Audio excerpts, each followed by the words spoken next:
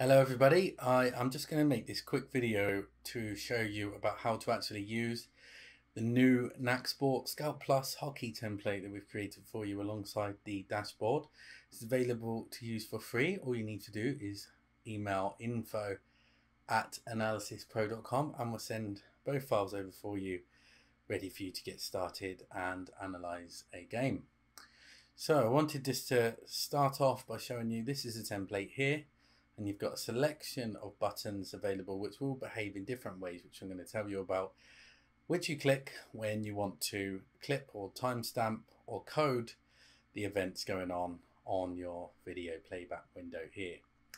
Now what I'm going to do, I'm going to open up the dashboard. So the dashboard accompanies the template, and to open up the dashboard you select this icon here, the graph, and what you'll need to do is use this icon to import the file into your list of dashboards here. So you press this file, you can import it in. You can see that I've done that here. This is the dashboard that accompanies this template. So it's completely empty at the moment. We haven't pressed anything on our template. So we're ready now to start clipping, to start tagging, and the data that's entered in the template here is going to populate over onto this dashboard here. You're also creating a timeline, of course, to build presentations from as well within Nacsport, but I just want to show you how these actually work together. So we'll start off with these at the top. Now Q 1, 2, 3 and 4, first and second, these are really important in the way of how the dashboard will work, because it's set up in a way that it's going to be pulling through the data from this graphic descriptor and populating the actual placement of the actions on these pitch graphics here. And I've split these into two halves. The first half, the 25 and circle entries and the first half shots, and the second half, 25 and circle entries and the second half shots. So in order for the dashboard to know what half we're in, we need to make sure we tell it by activating the correct auto descriptors, which are going to automatically add what bit of the game we're in.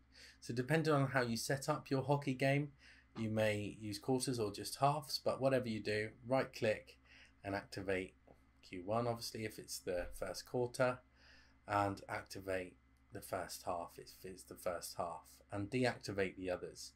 So now anything we add using our template, the dashboard here is going to know what bit of the game that we are in. So that's the first thing to do. So to change those, right click, activate, right click, deactivate. It's important these are done in order for this to work properly. So that's the auto descriptors on this row here. Secondly, on this row we're going to come to possessions. These are manual mode category buttons. The manual mode category buttons work in a way where they record the time data that they're on for or active for. So if I play the video now and I press the possession button, you can see that it shades.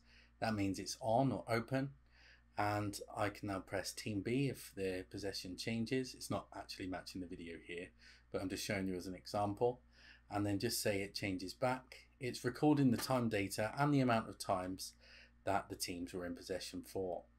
So you can come here onto this dashboard now and you can see that the dashboard's creating calculations and showing us the possession data for both teams. So that's the manual mode buttons. Escape will turn those off, handy if the ball went out of play, for example. And you can also use hotkeys to turn these on and off as well if you find them easier. So I'm just pressing O there as a hotkey. I can press P now and it will turn one button on and turn the other one off. They won't be on together. Again, escape will turn those off. So hotkeys can be applied to any buttons. Feel free to do that if you find that easier. So then manual mode category buttons. The next buttons are the predefined category buttons, and I've set these as our 25 entry and our circle entries. So it's going to count the amount of times we enter the 25 and the amount of times we enter the circle. By pressing them, you can see it's going to count that. And you can see there I press 25 entry, so you can see a 1 appear on the dashboard here. The same for the opposition on both sides. The same for the circle entries as well. But what we want to know now is not only how many, we want to know where we entered it on each part of each bit of the pitch graphic. So if we go to 25 entry now, we click there and we can go over to that entry point. We can click and plot on the pitch graphic, and there you can see an orange cross has gone on the on our pitch graphic here, and you can see that that's displayed there on that first half side as a 25 entry. So if I do it again, I go in the center and then I do it again and go over on the left, you can see that there, that each of those plots, each of those 25 circle entries have come through on the dashboard on the graphic descriptor. We can do the same here for circle entries, so we can do that and we can click there, and exactly the same principle for the 25s, and now we're in the circle entries and they're displaying on the graphic descriptor on the dashboard as well. Exactly the same with Team B, so we'll say they're shooting this way, 25 entries. They go on there, you can see those displayed, and circle entries. Okay, so now if we wanted to, and we were going to move halves and we want to display it on here, we can right click and activate the auto descriptor for the second half and deactivate for the first half. And now when I go to the 25 entry, you can see that it's displaying over on this side. And that works the same for opposition and the circle entries, of course.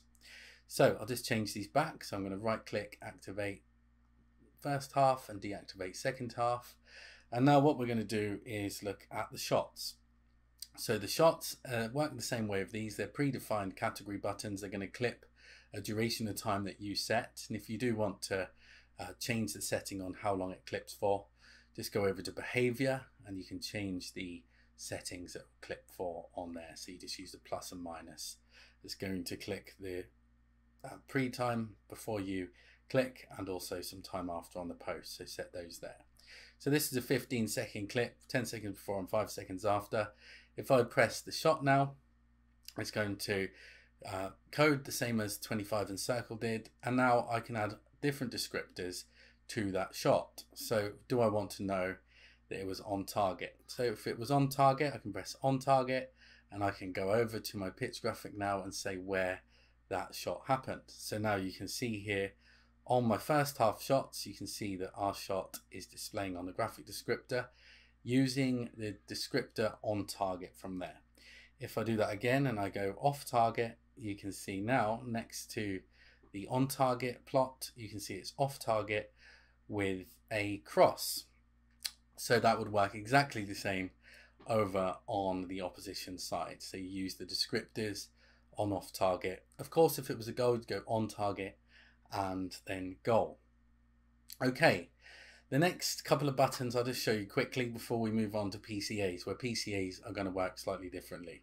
The button up here is called PB Pushback. This is the start of the game. It's really handy if you are using the Tag and View app, if you want to find that starting point of the game, if you want to sync up the codes. Do find our resources on those.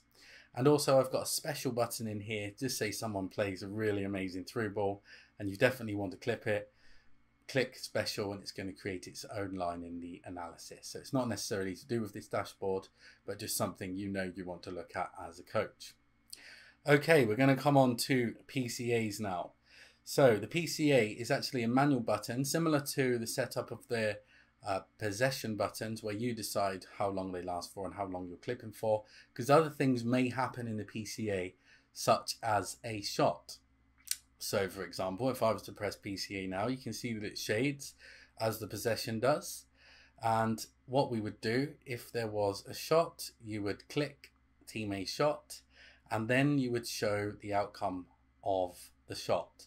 And the outcomes of the shots are going to be living within inside the PCA category because that's on, and the shot because that was the last pressed.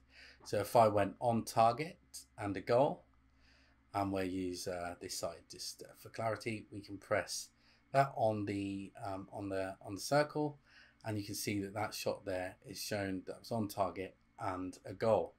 Now when you've finished adding your descriptor, just simply click the PCA button again and it will turn it off.